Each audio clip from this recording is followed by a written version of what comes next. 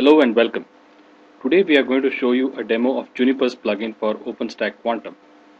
This demo is based on the SX release of OpenStack.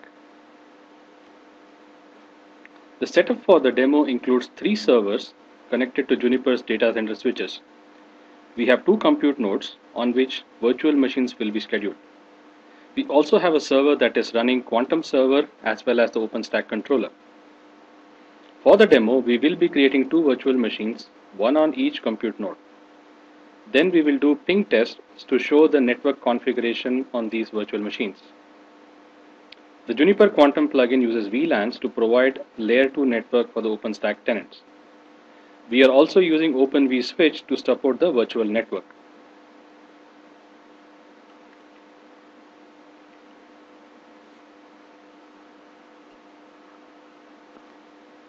Since we are using SX release for the demo, the OpenStack dashboard cannot be used to invoke Quantum API.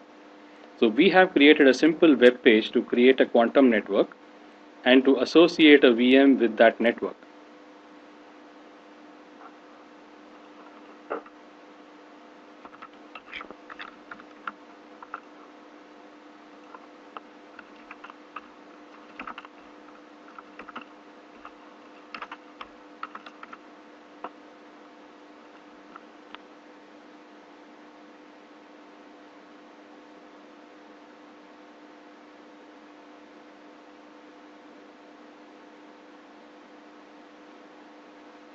As you can see, a Quantum network has been created and it is given a UUID. We can also see that there's a VLAN associated with this particular network. We will be using this UUID when we create a virtual machine.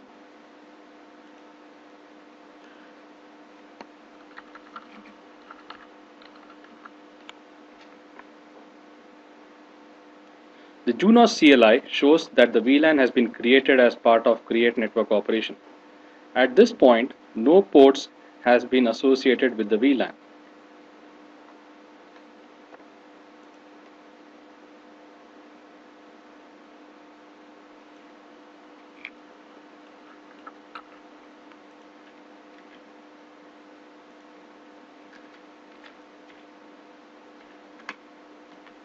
Now we are going to create a virtual machine on this network. For the demo, we are using a predefined virtual machine.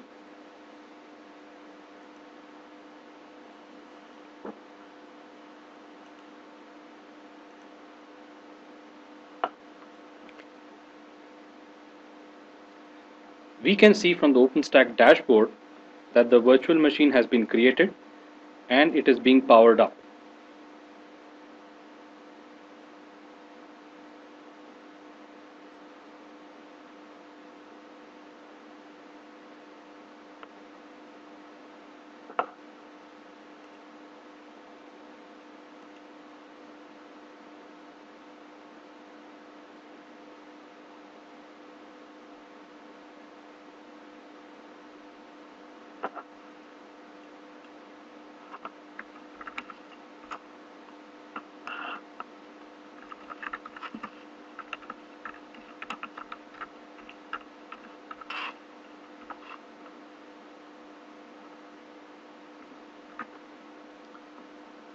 The ping results show that the VM now has internet connection.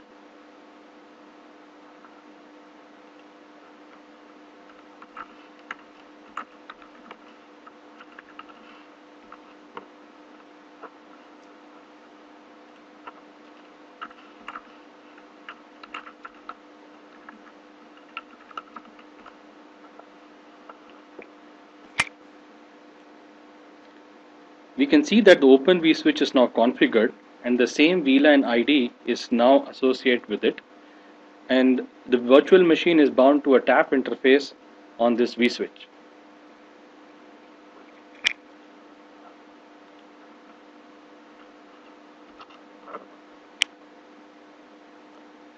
On the Junos CLI, we can also see that the physical port is now bound to the same VLAN as that of a vSwitch.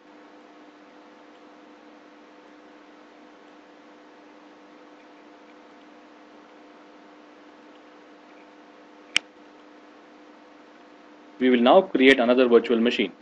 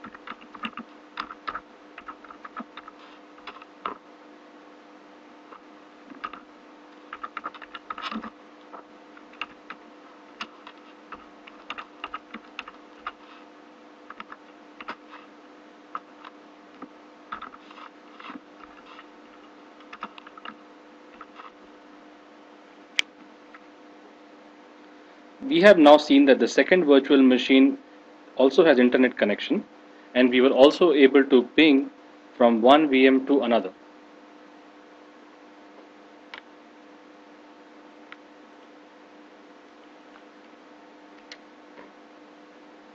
The Junos CLI output shows that there are two TORs and two different ports which are now configured on the same VLAN. That's all we wanted to share with you today. Hope you enjoyed this presentation. Thank you.